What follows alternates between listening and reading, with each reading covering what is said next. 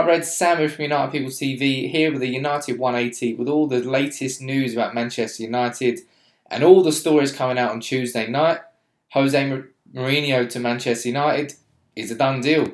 You've got the Daily Mail, you've got the Mirror, you've got the Star, and probably more importantly than the other three, you've got the Telegraph. Matt Law from the Telegraph, who previously had said that Juan Mata was going to be a Man United player before he did complete his move.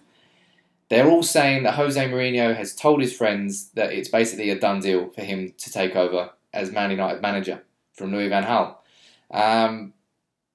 This obviously comes, 48 hours after Louis van Gaal insisted that the media is fabricating all of these stories, that they're all rubbish and that there's no truth to them whatsoever. And this comes out. I'd like to question Mourinho's friends if they're going blabbering to the papers that he's going to take over as Man United manager, first and foremost. But it's one of those sort of press briefings that you can't really ignore, all of them publishing it at the same time. The Express are also running with the same story. So either they've all been fed the wrong information or there's something going on behind the scenes. These Mourinho rumours aren't going to go away. I think we're all well aware of that. Even if it is bullshit, they're still not going to go away. And it's going to be interesting now to see what happens with Louis van Gaal on Friday's press conference, because he's been getting more and more pissed off with the media in terms of how they are portraying him and his job and whether he's got the job or not. And I do think he has fair points to be pissed off with them. But are they really making up all these Mourinho rumours and stories, just popping them out of thin air? Seems hard for me to believe. There must be somebody feeding, whether it's Jorge Mendes or somebody else. Somebody seems to be feeding the media the stories, and on Tuesday night they have intensified further by them saying that Mourinho's friends have said, you know, it's going to happen. So let's see how this develops now in the next 24 hours. But it's quite a big press briefing going on, and somebody else who's been talking, not really briefing, but Thiago Motta has been talking about Jose Mourinho, obviously his ex-boss. He did play for him when he was at Inter Milan. And he's got some interesting quotes. You know, he's saying, in terms of the United job, he's saying it takes a brave coach to go there now, but Jose is brave enough. For the last 3 seasons, Man United haven't been the Man United people are used to. Yeah, that kind of goes without saying. I know there would be pressure on Jose to get United back winning trophies, but that will not bother him.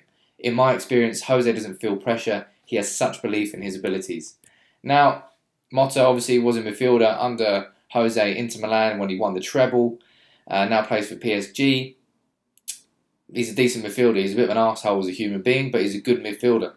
And I think anybody in that Inter team would probably consider Mourinho as a bit of a demigod, given what he did at that Inter side and how he took them to win that treble. And I think, you know, for me personally, I've basically mentally agreed that Mourinho is going to be our next manager. I just can't see past him now in terms of who else can follow Van Gaal and really steer this club where it needs to go in the context of the situation with Guardiola at City, with the 3 years that's happened since Fergie's left.